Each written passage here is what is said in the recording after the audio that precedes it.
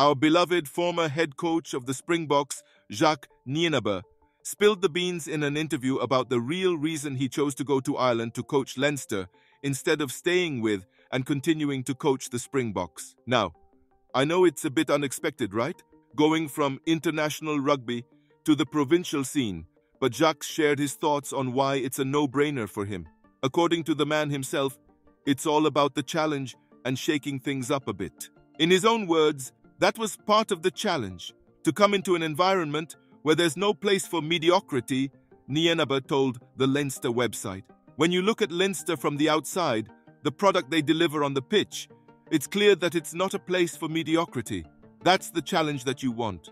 Not that I had any of that in South Africa, but for a change-up, getting our family over here, and for some more personal reasons, that's the reason we made the move as a family. From a work perspective, the challenge is massive. Both the demands from the coaches and the players as well. They are top international players that have won a lot of accolades. They'll definitely keep you on your toes.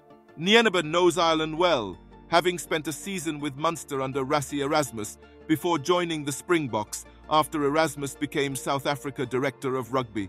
It always helps coming back to a country.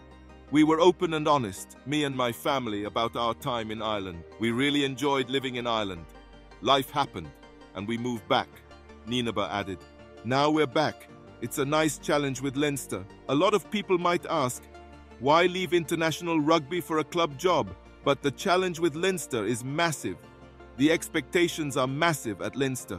You certainly can't turn to the squad and give any excuses in terms of the players, the skill set, the athleticism we have to work with. The demands will be massive, and that's why it's a nice challenge for me, personally. What are your thoughts on Nienaber's decision? Do you think he'll do a great job with Leinster? Share your opinions in the comments below.